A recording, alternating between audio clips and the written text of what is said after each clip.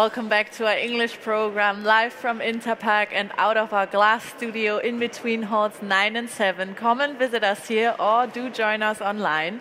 We are in the middle of day 4 and it's been a busy day today. Many interesting talks and networking are going on in the halls, and I am joined now to talk about a topic that is also among the top and hot topics of this fair. We're going to talk about food safety, falling into the category of product safety, I guess, in some way as well, and how to save food especially. I am joined now by Zeynep, I hope I pronounced this correctly, Tacer. She is Associate Professor at the Faculty of Engineering and Natural Sciences, and you have to help me out here with the name of the university. Bahcesehir University, Istanbul, Turkey. Great. Thank you so much, and thank you also so much for being here and talking to us today. Yes, I thank you for your invitation. You've told me before that this is your first time at Interpack. It's my first time as well. And you've arrived just today. What are your impressions of the fair so far? Wow, it's fabulous actually. It's so specific and so like interesting. All these novel ideas, novel technologies, so inspiring really. And it's the first time that I joined this conference. Of course, in Istanbul and Turkey, we have some packaging exhibitions. But of course, this is the world's biggest exhibition, so it's very exciting and full of these halls, full of these specific topics. It's really good and good to see all these developments and novel ideas. So it's a great pleasure for me to be here and for us, actually, for all our team. Yeah.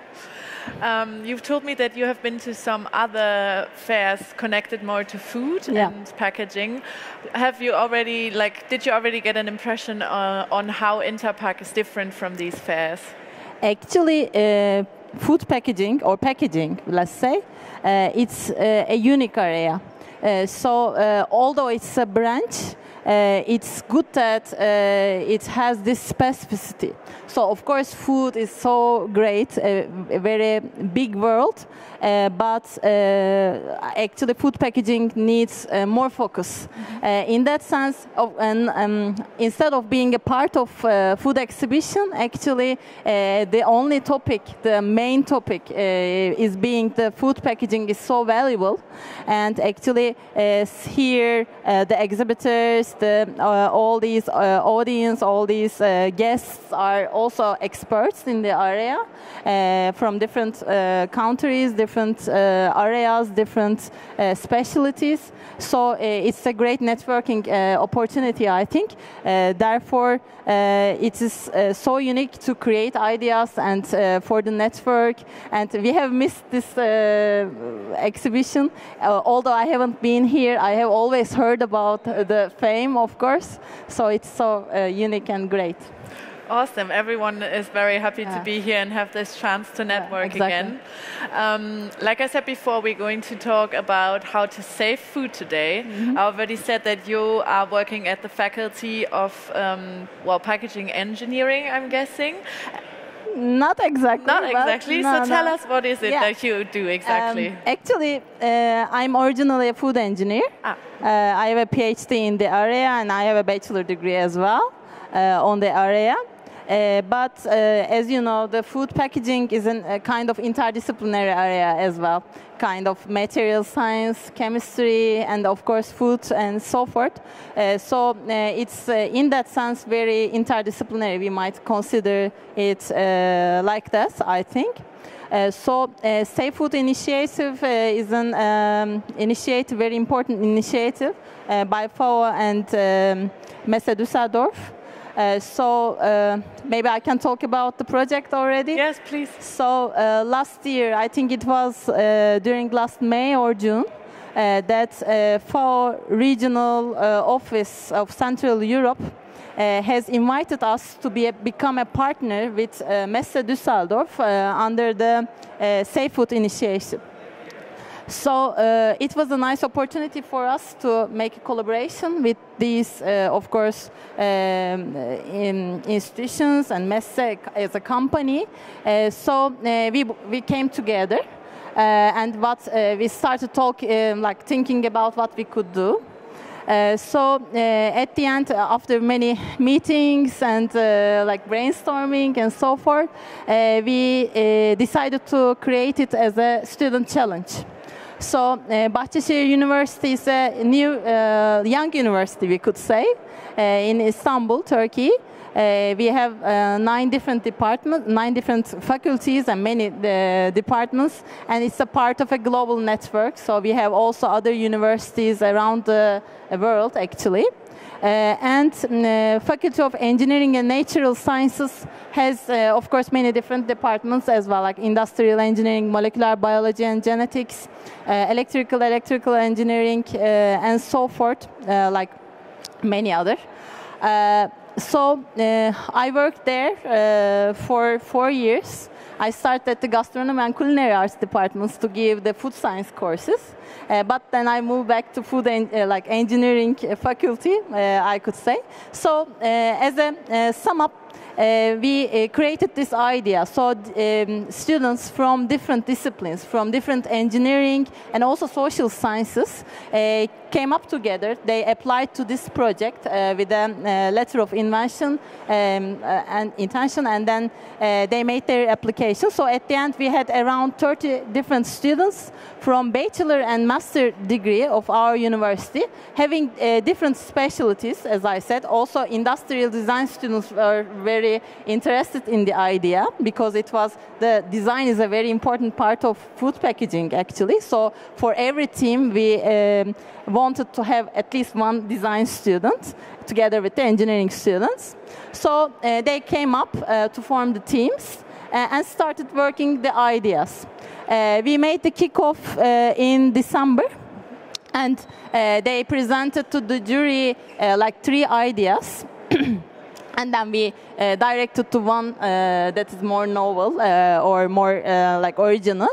And then they started working in the lab on these ideas. So they tried and tried. They worked on it, made some experiments, how they found the materials. So the idea was to create a novel food packaging, biopackaging idea using the food waste or byproducts and to present it.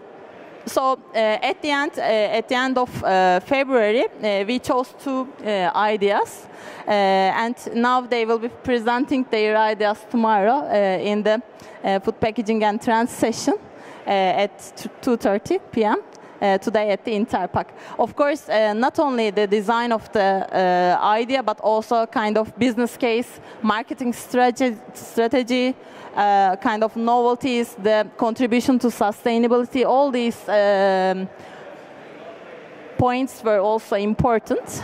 So as a sum up, I can say that, and of course it was interdisciplinary, as I said, so they didn't know each other, but like with different ways of thinking, they had to collaborate, and it was a very nice experience for them, I believe.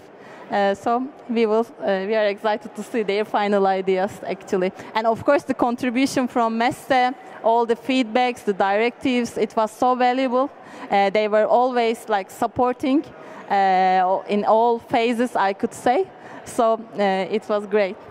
There was so much in there. I got saving food by using food, by developing packaging from food waste. That's so interesting. Yeah. Also collaborating between different people. I always feel like this networking and collaborating is also something that's very important to this fair. Exactly. So tell me, how are your students that you have brought to Düsseldorf with you feeling about tomorrow? I bet they must be a bit nervous, but also very excited to be here. Yeah, they are excited. They are not around, I can say, at the moment. I was a little bit nervous, so I didn't invite them here, I could say honestly. But of course, for them, it was a nice opportunity.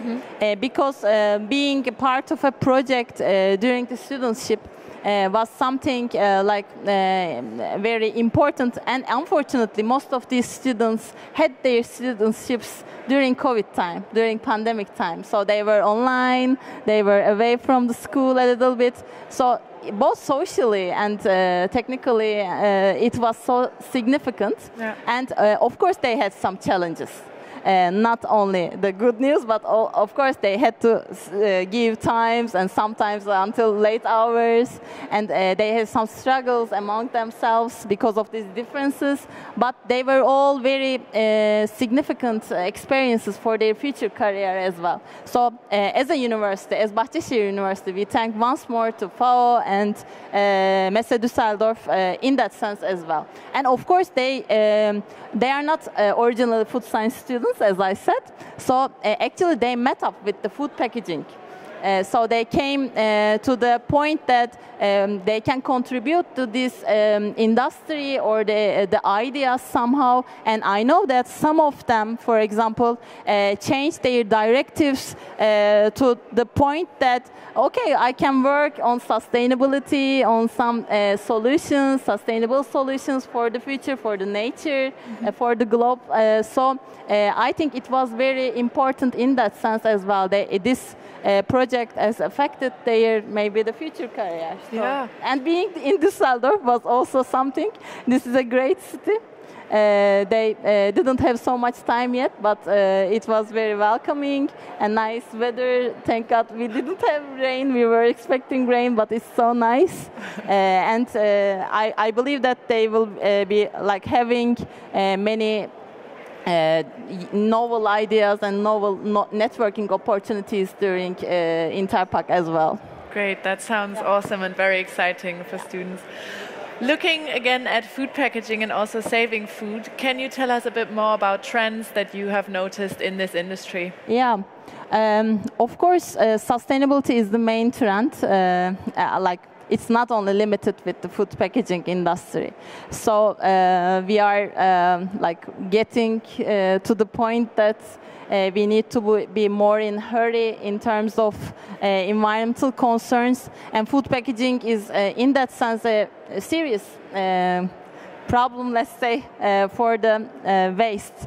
So the solutions related with this that are working for the sustainability are important. Somehow zero waste approach, circular economy approach, I think they will be gaining more and more importance.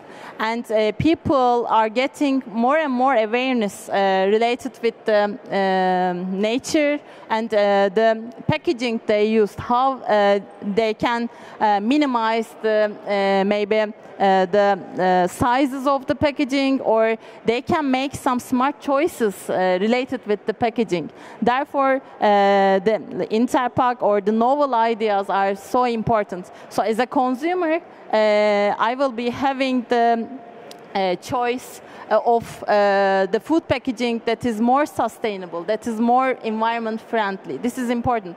And some nature-inspired solutions like bio-based packages, maybe biodegradable packages, of course they are very much in concern.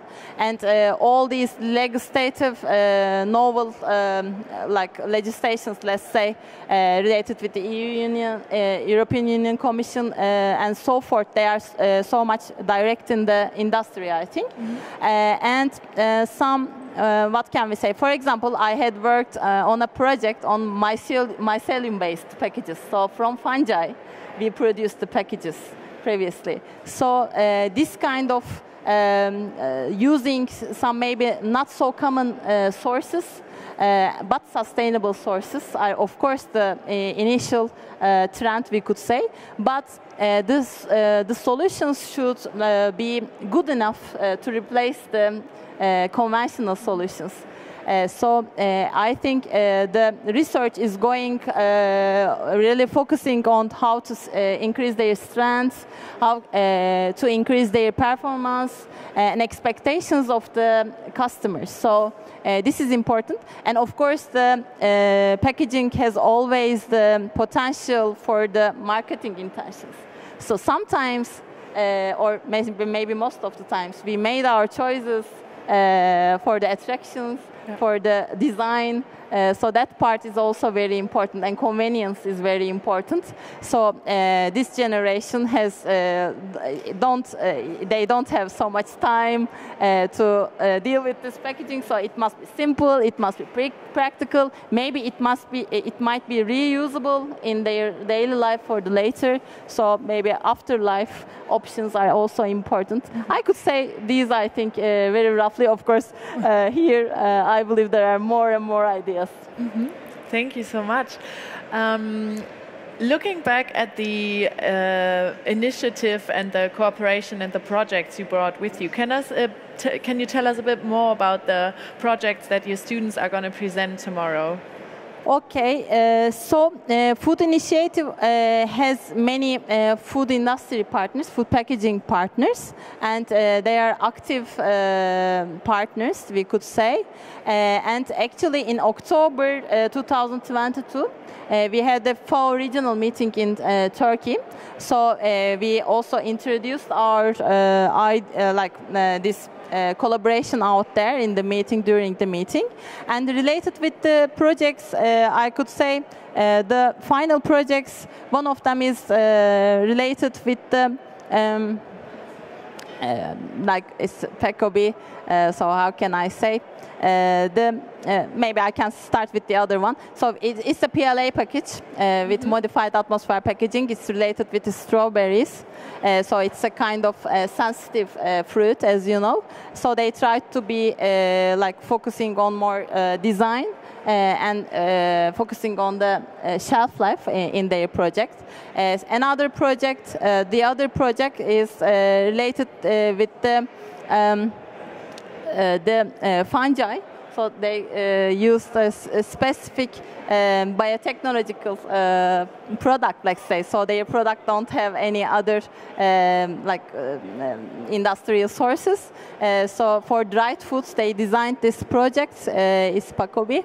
And it's very, you are flexible to grow this on a specific area. And they used the tea waste and orange waste in their package, and the other group used the rice husk. So one of our rules was that to contribute, of course, one food waste or food byproduct. So they focused on this idea. The other one that is not chosen, maybe I could say, was related with the 3D packaging design of some confectionery products, for example, and so forth. We had 6 different ideas. They were all different than each other. One of them was related with the dairy packaging, for example. But the winner teams will be giving more information tomorrow, actually, on their ideas.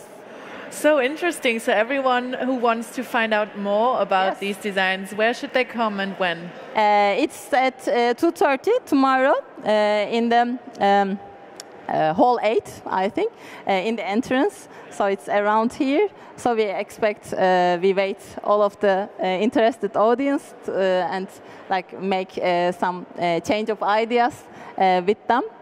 So our students will be giving more and more information about their project. I don't want to give so much detail at this point. I get that. So everyone should come to Hall 8, right around the corner here. Zeynep, thank you so much. I wish you the best of luck with the presentations tomorrow. Thank you very much. And good networking. Thank you. It was a nice opportunity to be here with you. Nice to meet you, and thanks for your invitation. You're more than welcome. Thank you for giving us this insight into what you're doing and what your students will present. Thank you so much.